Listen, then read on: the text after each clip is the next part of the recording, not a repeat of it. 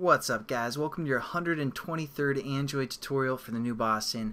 What we're going to do in this tutorial, we're basically going to learn about this modify or setup or modify button. Again, what this is going to do is if we were too drunk and we put in someone's information, whether we misspelled their name or we gave them a higher attractiveness rating than they deserve, we're going to allow a button that we can modify that entry.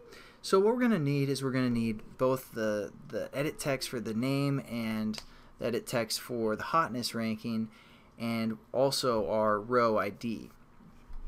So let's just copy and paste again first our row, which converts into a long from our get information, and let's just change this to string row and long row, something like that, and we're going to convert the string row.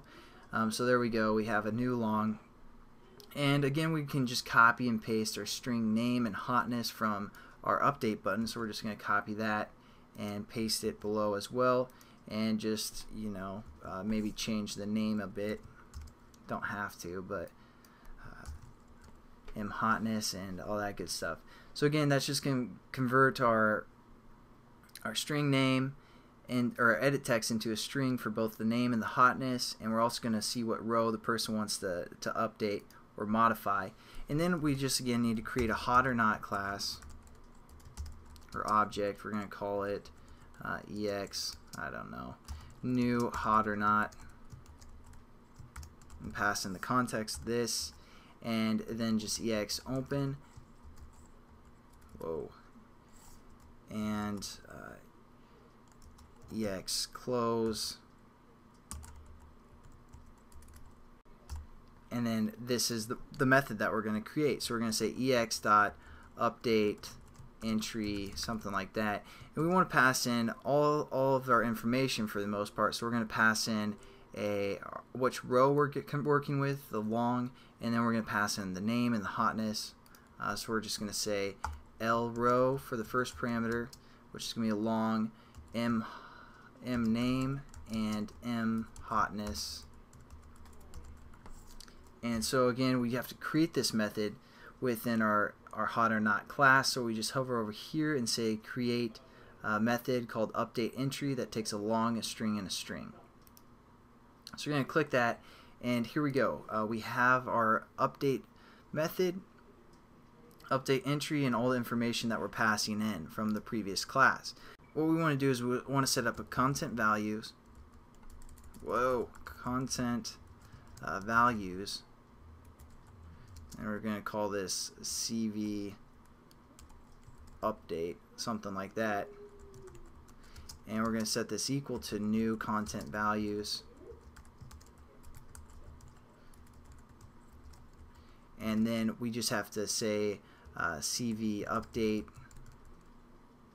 dot put, and again we just refer to our key name, which we're going to say key underscore name, and value we want. So we want the value that's being passed in. So there we go. We set that up. Oops, except it's M name. And again, we just need this CV update for our attractiveness or hotness. So again, we're just going to say key hotness and what's being passed in, which is M hotness. And then we just have to update our database. So again, we're going to refer to our database variable, and we've used the method query, we've used the method insert, but now we're going to use the method called update. So again, we just have to put in our table, which is going to be our database table, our values, which is our content values here that we just updated.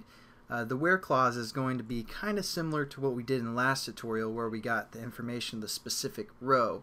So again, we're just going to say row, or we're going to say key underscore row ID plus, in quotations again, equals, and then whatever is being passed in, which we called L row. L row, like that. And then the fourth parameter we're going to set to null. And again, I'm sorry, we have to put a plus here as well. So now that's just going to update our database according to whatever, again, we passed in to our update entry. So that's going to update our database, and that's pretty much it for this tutorial, guys. And I'll catch you in the next one. Have a good one.